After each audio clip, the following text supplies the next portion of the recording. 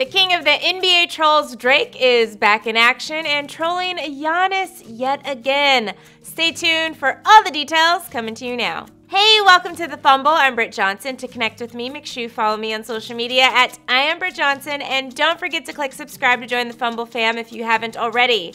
The Bucks and Raptors have created some sort of a rivalry in the last 2 years due to the fact that both teams are the top of the Eastern Conference, and Drake has made this battle a little more intense due to the fact that he is the ultimate troll in the NBA. Drake is normally known for his curses, but this past season when his team actually won the championship, his sports troll status was upgraded, and it kicked into full gear yet again. Tuesday, the Bucks took on the Raptors in Toronto, and well, Drake decided to bring some accessories.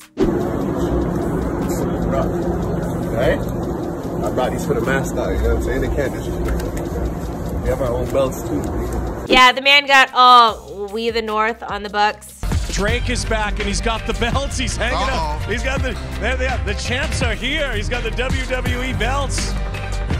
Oh, there it is. Matt and Jack getting some love. But the Drake curse struck again because the Raptors went on to lose the game 97-108. After the Bucks' victory, Giannis had this to say about Drake. He cares about me. I really don't. I'm just here to win games and help my team. Well, Giannis, don't forget Drake helped your team win too because he brought his little belt and that was only positive for your team.